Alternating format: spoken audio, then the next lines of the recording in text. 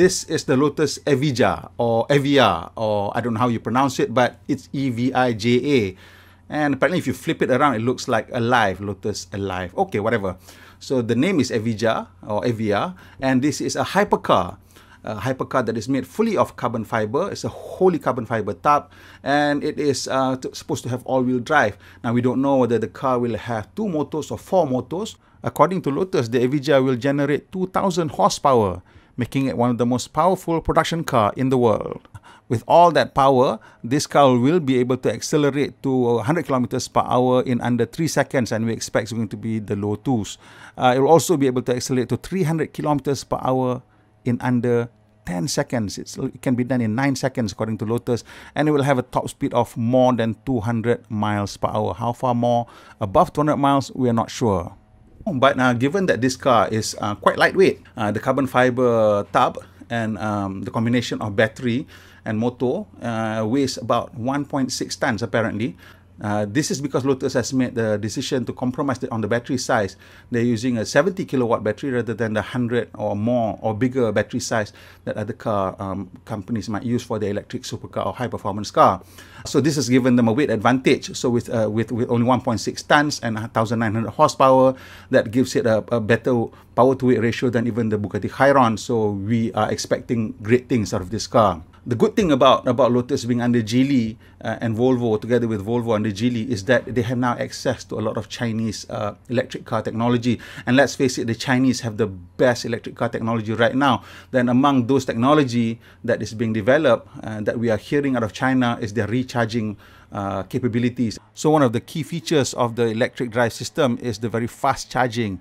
It has apparently it's going to use a supercharger that will be capable of pumping in 350 kilowatts into the battery, and the battery is only 70 kilowatts. So if you work out the maths, it should be able to charge the whole thing in under 20 minutes. Apparently Lotus says 18 minutes, and given that the range of the car is about 400 plus kilometers, this is going to be a very fast charging hypercar, which makes it probably one of the most practical hypercars there. In fact, that hypercharger, if it goes out and you can start charging normal cars in under 20 minutes, then this could actually make electric cars even more accessible to the general public. And when we look on the inside, the design of the inside, it is showing a lot of bare, very racing car-like interior, where you can see what they've done is create like a tubular interior where you can see the components of the car. Well, it's not tubular actually, it's just the carbon fibers, but it's empty and it just looks like tubes. So and also looks like triangles and space frame effect. So that helps to make the car a little bit more interesting.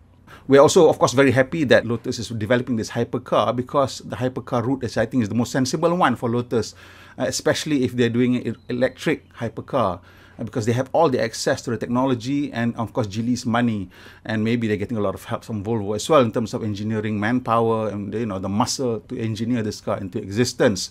And this is the most sensible way, because Lotus is actually a brand name that needs an injection or a boost in terms of its image, in terms of its prestige.